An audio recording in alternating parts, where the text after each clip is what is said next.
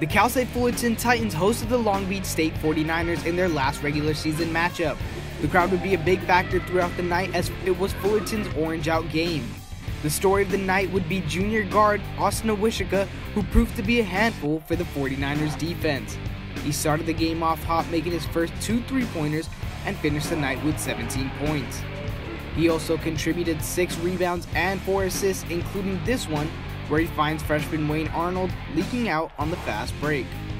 Arnold helped the Titans by coming off the bench and scoring 10 points in the first half.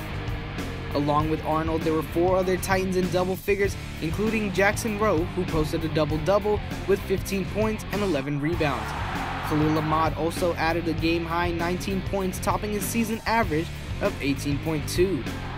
The game would come down to the wire as Fullerton had their lead cut to 3 after Long Beach State's Brian Alberts hits the corner 3 to make the score 83-80. 2 possessions later, Fullerton's lead would be cut to 2 points after the 49ers get an easy layup, making the score 84-82. The very next play, Khalil Ahmad would get trapped in the backcourt and would get called for the travel with 8 seconds left. With the 49ers able to tie or take the lead, they themselves traveled and gave the ball back to Fullerton. However, the game was not over yet. Down 3 with 3 seconds left and no timeouts, Long Beach State would try to take the ball the length of the floor to tie the game, but Austen Awoskia comes up with the game-winning steal, helping the Titans win 85-82.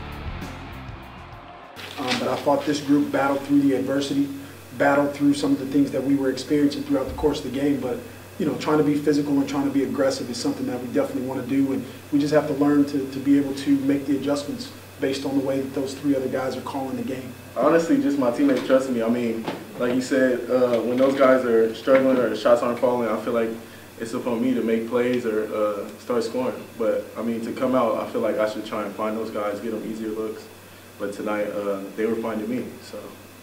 Cal State Fullerton took the season sweep against rivals Long Beach State, pushing their record to 7-3 in conference play.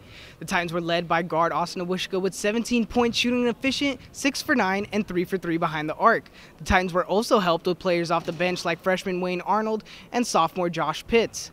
The Titans look to continue this hot streak going into Northridge on the road on Saturday, February 16th at 7 p.m. Reporting from Titan Gym, I'm Kush Parikh, Titan Sports.